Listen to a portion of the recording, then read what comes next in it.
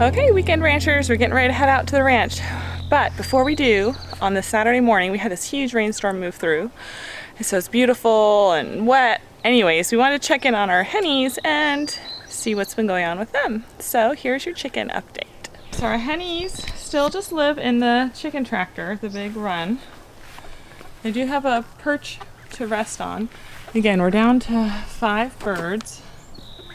They're trying to dry off a little bit. They got pretty wet from last night. Hi. Hi, Catherine. And Talmadge has them rotating over the grass in the backyard to keep pecking things up and getting good nutrition out of our grass.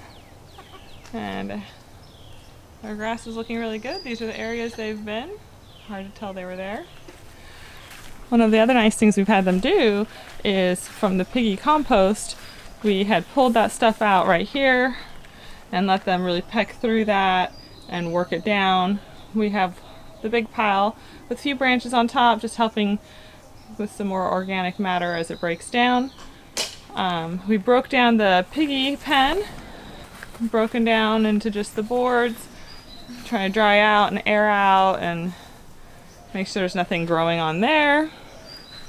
So we're encouraging Talmadge to give the hens more time on the compost. We'll see if he does that more or not, but we think that that definitely helps things break down.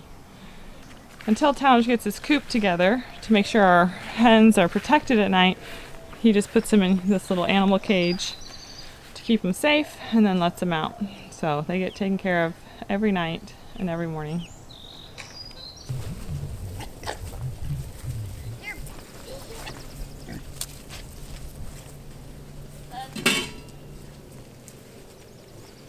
Mari's got some vegetables and fruits to give the little piggies a little treat. And they're excited. They're running all over. Well, now they all ran away. Here's the little one. And she ran away. And here comes another one. He's going to come through. There's another one. And oh, one's coming through the middle.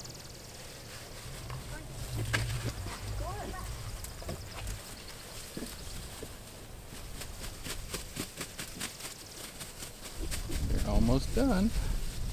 Now get through the side.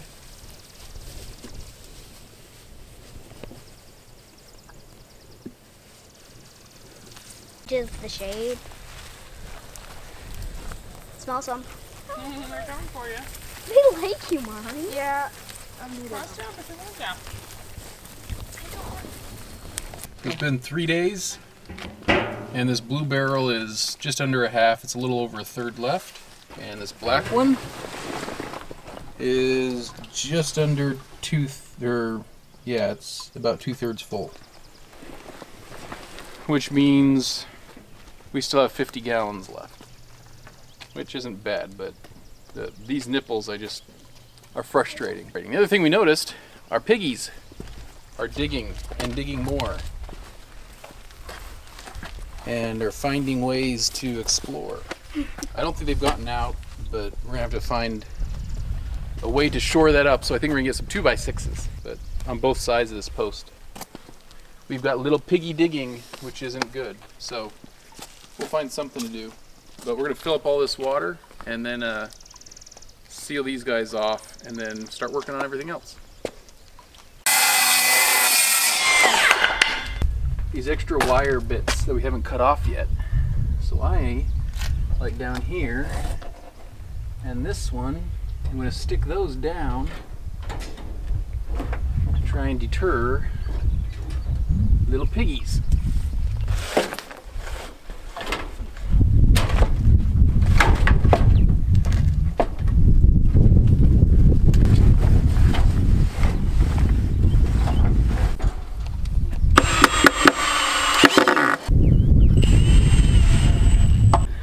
Okay, so the board's screwed in, so let's see what it ends up looking like.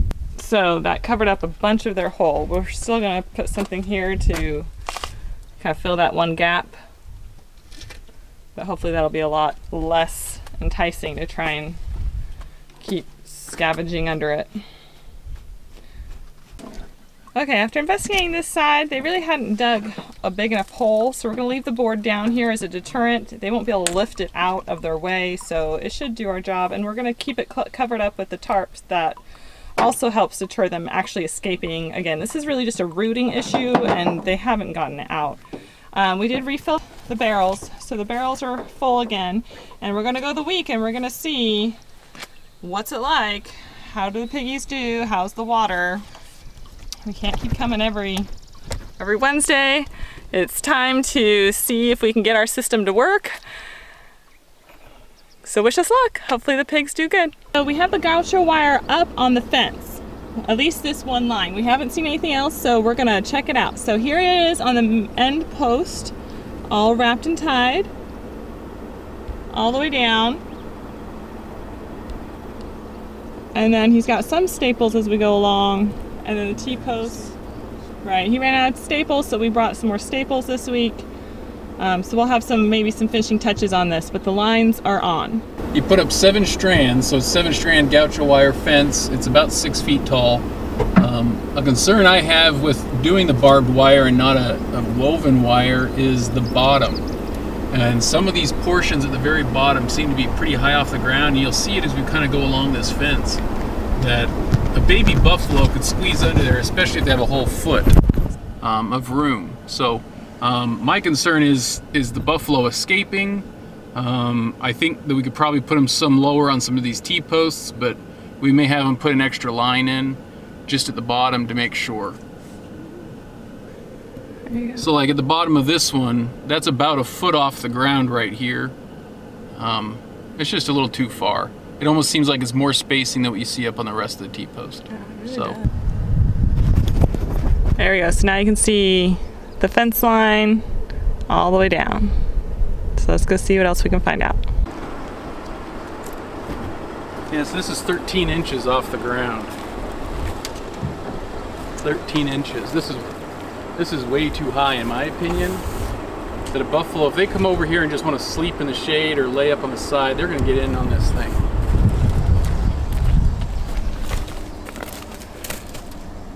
Yeah, that's 16 inches. Okay, because I was going to say, because maybe it's like, oh, well, it's not tied off, but no, it is at that height. That's 18 inches. This is way too high. I mean, these are about 9.5, almost 10, which is fine up top, but 9, I mean, there's really high. He does that post. Looks like he nails it. He doesn't put the pin going through. Huh. And then he uses a series of like 8 staples, 3 staples up here.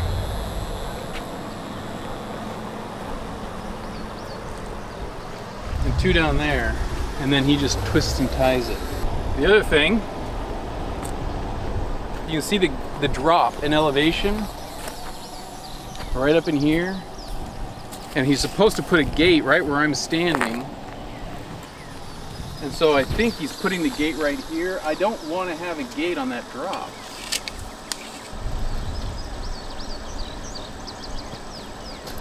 This land is more sloped, and this land is more flat.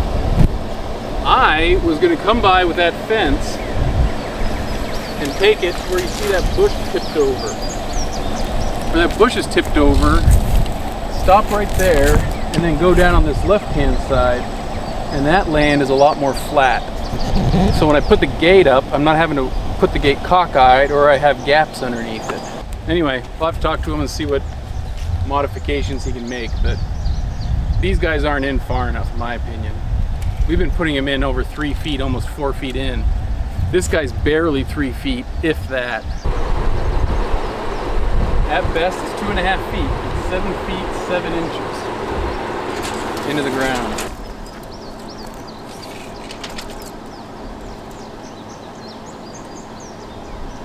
That's 7.5 feet. So these aren't very deep. They're 1.5 feet shy. So I'll have to talk to him about this.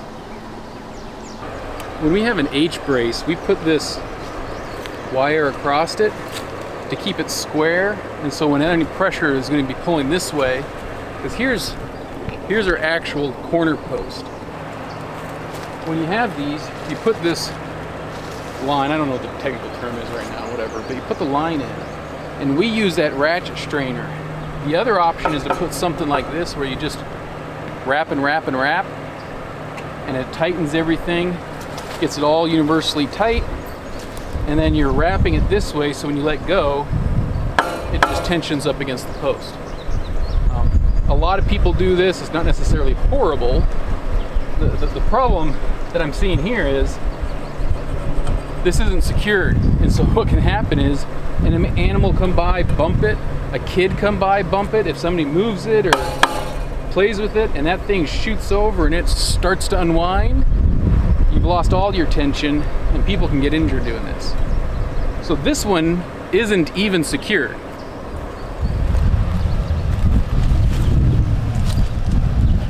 This one isn't even secured, but we have a nail to stop it going one direction. I mean, now this slides off, now you've got a nail you're to deal with. So I'm not a fan of this either. Like that just to me doesn't, it just doesn't cut it, you know? I mean, these are tight and all, but it isn't exactly what you want because you're not the one doing it. I understand that. There's some certain things I think are common sense that I would not thought to have seen. And I guess ultimately you get what you pay for, right? We got our first quote for fencing and it was like $130,000. Now it was more than just these two pastures, but that is just ridiculously insane. So this might cost me all the way around this pasture and the next one over, 6 and 7. It might cost me 5 or 6, maybe 7,000 for him to do it. And so it's a lot cheaper. I mean, it's 1/10 the cost of really or more. But I may have him finish 6 because half this stuff is already ran. He just needs to put in T-posts on the barbed wire that's existing. I may have him just finish 6 and call it quits. Anyway, it saved me from doing it. We're under a time crunch. I get that. Let him finish the job, but yeah, let's move on to something else. It is a 16-foot opening, which is, again, these are all 2.5 feet. So what we've done on the far side over here is there's existing barbed wire already. And I think what he's done is he's probably just tightened that up a little bit. And it looks like that's all he's done. And I think it's just mainly he's focused from here down this way. And he's put other T-posts that are higher. So he's just reusing the old T-posts from the fence with the old barbed wire. And he's just adding these other ones to try and put it higher. So these clips here are on the back side, so the T-post is flipped, because these guys put the fence in and they're trying to keep animals out here, out from coming in. So when they push, they're pushing wholly on the T-post, not the clip. So that doesn't work on our side. So here, you can see he put the T-post, flipped it back, and he's got the clips around, so when you push that direction, you push against the T-post. And then he latched all of these other barbed wire to our brand new posts too. So he's just blended these, which is fine. You know, we figured that's what he's gonna do, but we have a 5-strand and then an extra 2 up top, just to give us some height. And it looks like he's gone all the way down the line, down in that little creek area, and coming back up, and we're gonna go check out how much he's actually gotten done of it. We found the end of the line here, and this is where he stopped. This is the corner post, just down the way from the creek that we were just at. Some things that you'll notice what he did here, because he had to tear out this corner post. He had to reattach all the barbed wire. So if we go forward here, if you can see, there's where he blended the 2 barbed wire. He did I don't remember what the ties are, but he did a tie, and so he blended them together and got it tight. So, which people do, so it's not like that's bad. But So yeah, so it looks like this part is pretty good. Let's just see if we can maybe work the creek now. Here you can see the water actually coming off this edge. You know, this is a big hole, and I wonder if this is for like a huge amount of runoff from just the fact that we're in this 6-acre enclosed area, and it all centrally drops to this path spot right here. But we're gonna see if we can keep going and find out where this is at.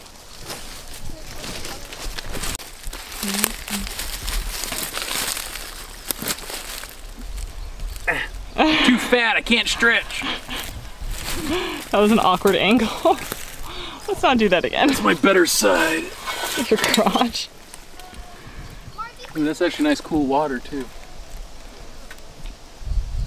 I really wonder if we could just make a big old puddle up here, a pool, and have that be a water source. Not knowing if this is seasonal or not, or how much it's influenced by all the runoff that comes down.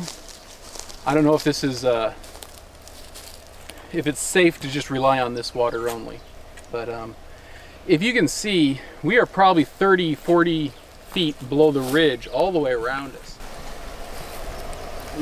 Nothing ever shows up on camera, slope. No, you cannot tell. It's crazy how much all of this 6 acres kind of goes to here, but this is still flowing. So let's see if we've got a creek. It's been flowing for 2 weeks before it even rained, so let's see if we go. All right, so we're at the very head of this long creek bed, and like seriously can't see anything else up the line. It looks all dry. So this was kind of where it looked the first spot dry, so we decided to see if we can investigate with the shovel and find a source. And a bunch of this dead stuff on top is from when we mulched. Not all of it, obviously, but from spitting all that stuff everywhere, we do have kind of this layer of dead mulching.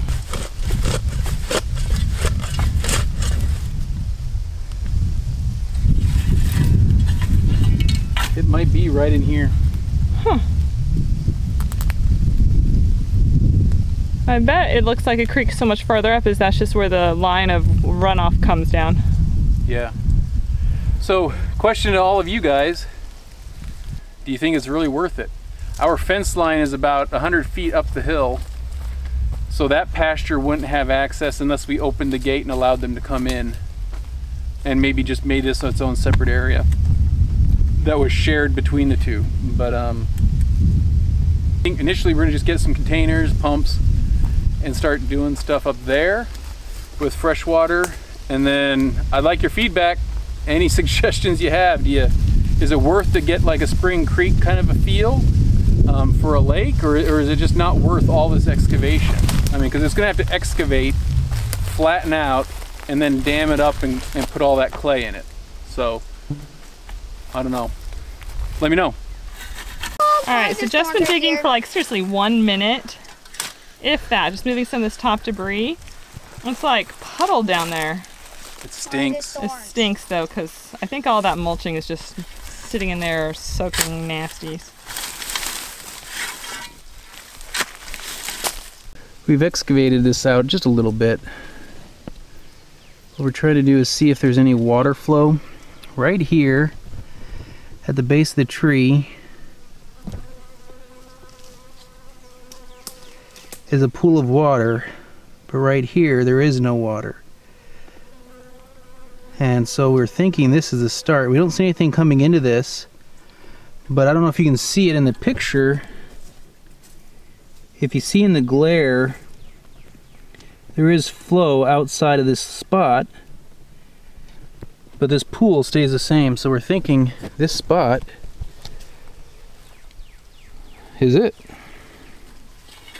Now, again, I don't know how much of the rain right now was leaching in through the sandy soil kind of into this spot, so I think we need to give it about a week and see kind of what we come up with some other time. Hi, bug. Hey, holding the thorn vine. Yep. All right, and we'll kind of contemplate what to do, but give us your suggestions, what you think we should do, but you can kind of see it running, which is good news. So we came up to Steve's here to look at his watering system. He has a concrete waterer, and I'm gonna have a 5,000 gallon water tank that we're gonna have to fill up. And I wanna make sure that it's hooked up right. You know, we don't have a lot of time to wait. So it looks like, you know, he just uses a hose. So he has a pump or this well. The well is where he gets all of his water. Instead of a well, I'm just gonna have a 5,000 gallon water tank. Then we're gonna try and get a pump, and we're gonna pump it into a water pressure tank that pressurizes it just like you would for a normal house on a well system,